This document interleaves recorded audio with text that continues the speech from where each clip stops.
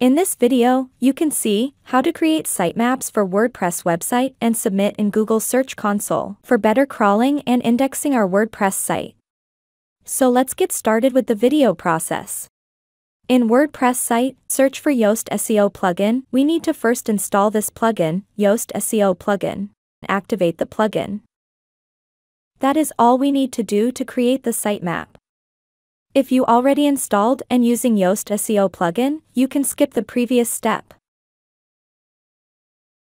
Next, to view the sitemap of WordPress site, type in the full site URL link and next type in this file name, after the slash like this.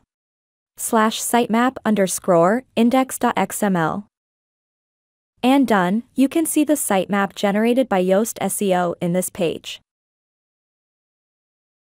Next step is to submit this sitemap URL link to Google Search Console. So let's head to Google Search Console site. Here, we need to click this Start Now button.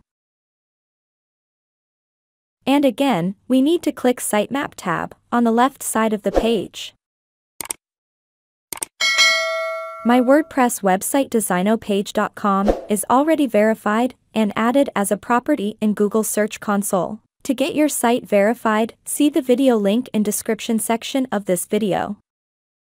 In the right side of the sitemap page, we need to copy this sitemap _ index.xml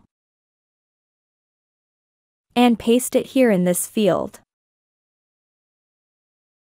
And finally, click Submit button. And the sitemap submission is successful.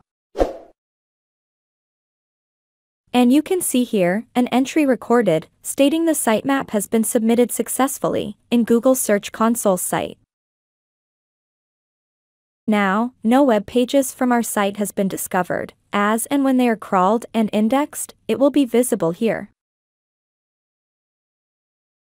With this, we have come to the end of this video. Please subscribe to my channel and click the bell icon to get updates when we add new content.